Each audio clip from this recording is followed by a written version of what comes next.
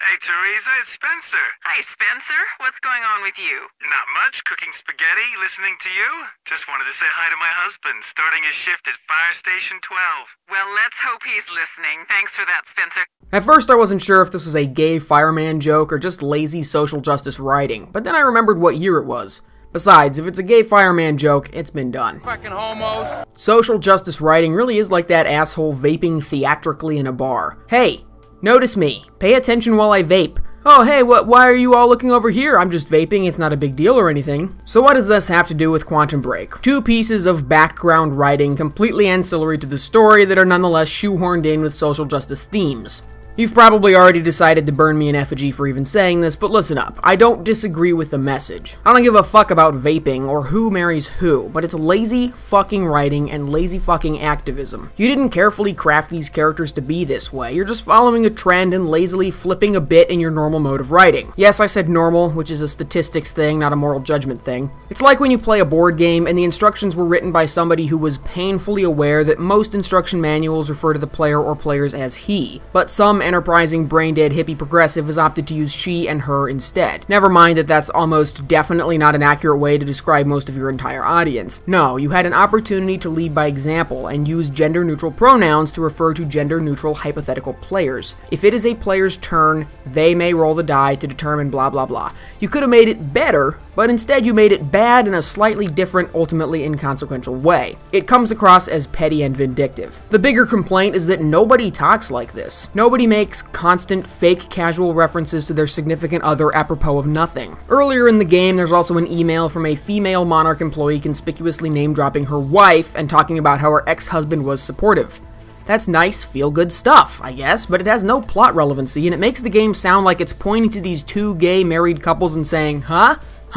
We've got one of each. This kind of mandatory tokenism makes it seem like they were ticking off the checkboxes so that they could qualify as progressive. You were expecting me to be impressed by your progressive attitude just because you inserted some entirely plot-irrelevant gay characters, but that's not how this works. If your reaction to what I've said so far is, why do you hate gay people, then I guess there's no point in talking to you. Why don't you support gay marriage? I do. I don't support bad, agenda-driven writing. Ayn Rand's books aren't bad because of Ayn Rand's philosophies. They're just bad books. It's just outrageously lazy that these are two characters defined entirely by their sexual preference. They have nothing else going on, they're just gay.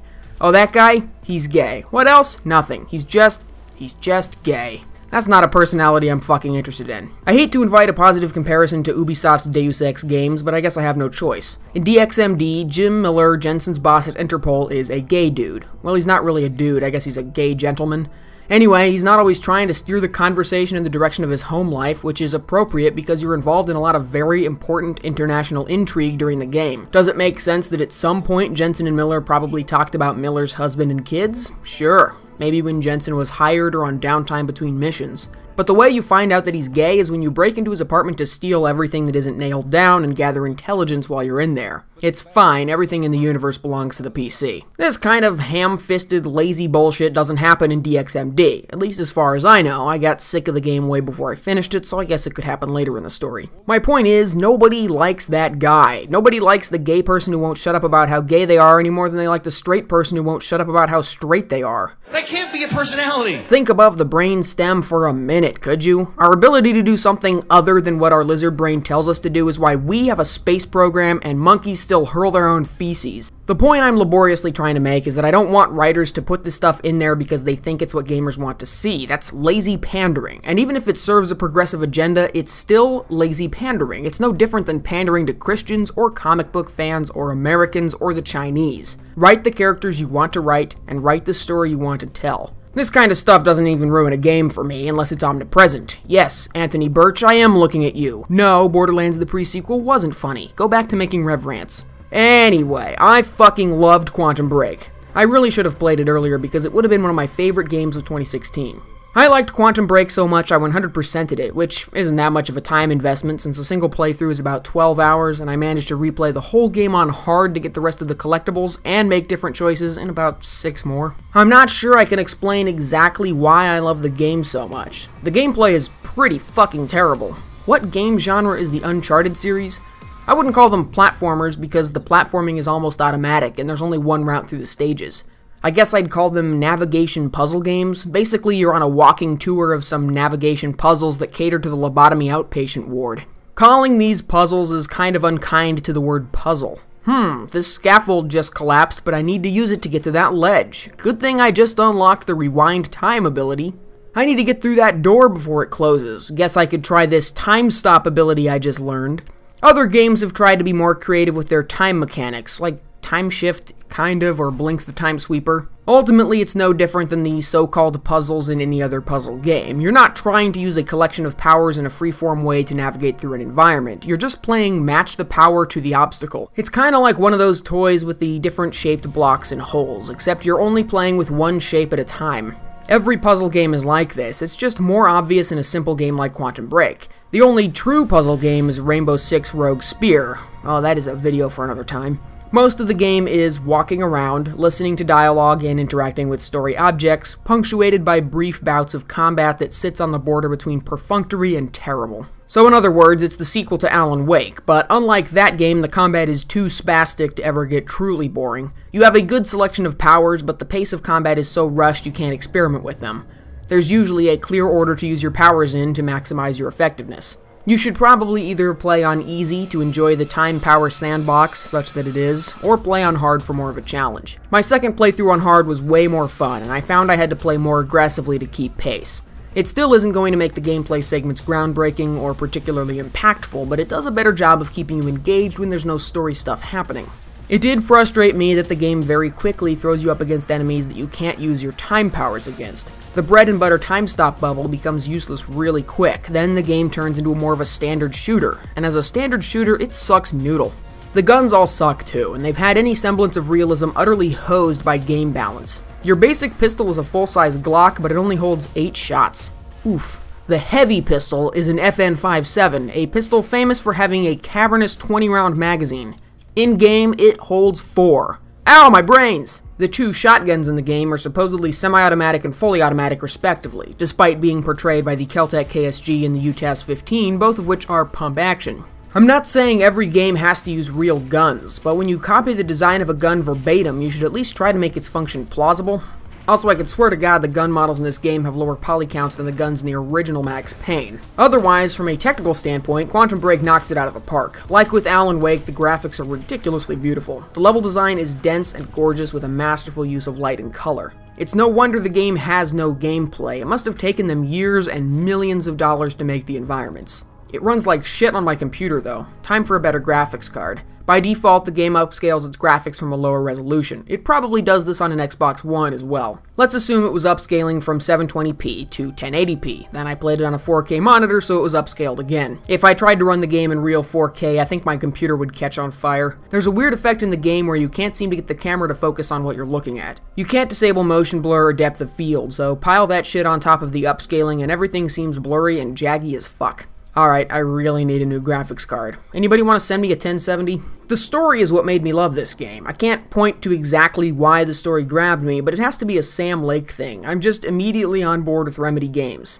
Quantum Break is about time travel, which is your cue to sigh heavily, and they wear out the phrase the end of time pretty thoroughly in the first hour. But it's actually a nuanced look at time travel. It's no primer, but because they took a relatively hard science approach to time travel, you get a closed-loop story, which is always more interesting to think about than the fast and loose Terminator style of time travel. Watching the pieces of the story fall together is engaging and enjoyable. Each act of the game is punctuated with a live-action episode of the Quantum Break TV show, which follows side characters during the events of the game. I think it's a great choice to keep the player character mostly out of the episodes. The episodes of the TV show are like a high-budget sci-fi original series or a low-budget sci-fi original film. They're surprisingly well produced, and I ended up really liking basically every character in the game. In Quantum Break, you play as a grizzled dude with a leather jacket and time powers. No, not Max Payne. No, not Alan Wake either. His name is Jack. No, not Jack Mason or Jack...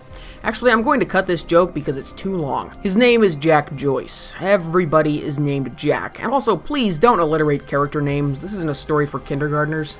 The weakest link of the story, probably the only thing I didn't really care for, was that they had to shoehorn in narration over the top of it. I liked it in Max Payne and Alan Wake because it's something you don't see in games a lot, and it was thematically appropriate. Max was the narrator of his own graphic novel. Alan Wake was, I think, writing a madness-fueled book about his own experience. But in order to have narration in Quantum Break, they had to use the worn-out cliché of the main character being interviewed after the events of the game. And of course, they're always coy enough not to spoil the plot of the game, even when it would make sense in response to a question. And even that was just a prelude to the bad stuff that would follow in that same place later. Oh, you vague booking motherfucker. The star power on display in the game is pretty impressive, but I'm not sure the right casting decisions were made for every character. I don't recognize the actor who plays Jack Joyce. I even looked him up, and it doesn't look like he's been in anything I've ever seen or will see. Still, he rocks the house. Do I look threatened to you? Lance Reddick is always awesome, and the guys who play Liam Burke and Charlie Wincott are really good. I was less impressed by Aidan Gillen and Dominic Monaghan as American scientists. They're both acting the shit out of this game, but neither of them does a very convincing American accent. Look, I've been tight-lipped about this for a reason. This project we've been working on is going to change the entire world.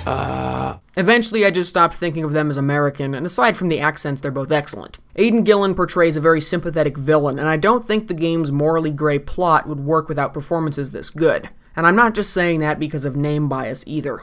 You may be saying this sounds surprisingly positive about the game so far, but I'm going to bring it back down for a minute. The gameplay in Quantum Break is so unimpressive that the game is almost not worth playing, but the story is worth experiencing, and since Let's Plays are cancer, the best way to experience it is by playing it, so there's that. I know it sounds like a weak recommendation, but I do think you should absolutely play this game if you've even slightly enjoyed Sam Lake's earlier writings. Is this game worth buying? Not for $60, no. Worth playing if you get it for a discount. A $60 game with, let's split the difference here, 12 hours or so of gameplay, I'd feel a bit shortchanged. It's weird, I'm happy to pay $20 to eat popcorn and watch a 2-hour movie, but I expect a lot more from video games. Logically, you could say that games can build small pieces and then mix and remix them to create longer stretches of gameplay, but I'm not sure that's it.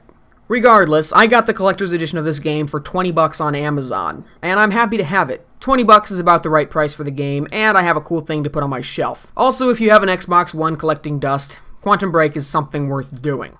That's all for now. Thanks for watching, and I'll see you next time.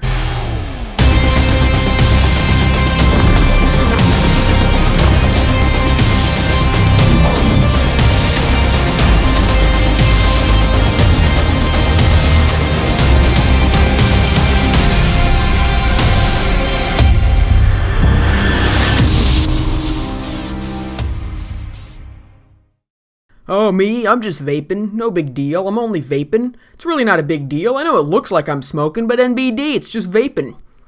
Smoking is illegal indoors, so I'm obviously not doing that. Just vaping, which is really not a big deal. That cloud isn't smoke, it's vapor, from my vape pen. Vaping is normal, you guys. Sorry, Jensen, I have to take this call. It's my husband. Yeah, that's fine. Husband. Cough. I didn't ask for you to tell me this. My husband is the one calling me. Husband. I have a husband. I know. I broke into your apartment earlier. What?